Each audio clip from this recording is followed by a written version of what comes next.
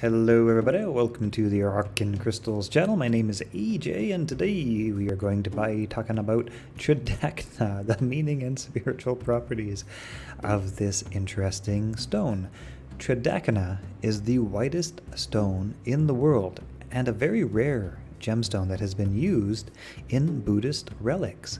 Tridacna is a genus of saltwater clam that have heavy shells with folds in them. The stone is made from the clam that produces pearl-like stones, and the shell is also used too. Tridacna stone helps to soothe frazzled nerves and to calm the entire body. It also helps to ease insomnia, and it's said to be good for reducing blood pressure and promoting good metabolism. It's also thought to provide anti-aging benefits, and it can help to prevent and ease the effects of osteoporosis. This pure white stone helps to stabilize your mood while clearing worry out of your mind. It will help to balance your mind and emotions, which will help then to prevent or soothe stress. It is attuned with the crown chakra and oneness. It has a relation to all of the astrological star signs, and Tridacna is known as one of the 7 treasures of Buddhism. It has always been highly regarded by Buddhist monks who practice Buddhism.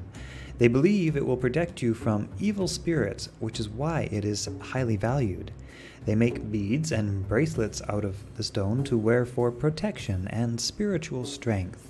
There are hundreds of carved Tridacna shells all over the world, from Italy to the Middle East. You can find Tridacna in the Indo-Pacific, in the coral reef in places like the Philippines.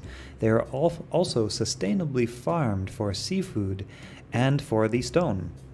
This is a clamshell that has a glossy pearl luster with pure white color. Tridacna clams produce the large white pearls, which are highly valuable because of their rarity. The largest pearl that is known is the pearl of Lao Tzu, or the pearl of Allah, which is weighed in at 6.4 kilograms. That's around 12 to 13 pounds for my American friends. It was found by a diver in the Philippines in 1934. You can wear Tridacna stones as beads on a necklace or in a bracelet to feel the soothing and calming effects of this stone as you go about your day. I hope you have enjoyed today's video on Tridacna, and I hope to see everybody in the next video. Consider dropping a like on this video if you liked it. It really helps this channel to grow, and subscribe if you're interested in learning more about crystals, because we are going to be talking about different crystals every single day. And if you're looking to buy crystals and gemstones, check out our Rock and Crystal shop, linked in the description below. It definitely helps to support this channel when you shop for crystals at our shop.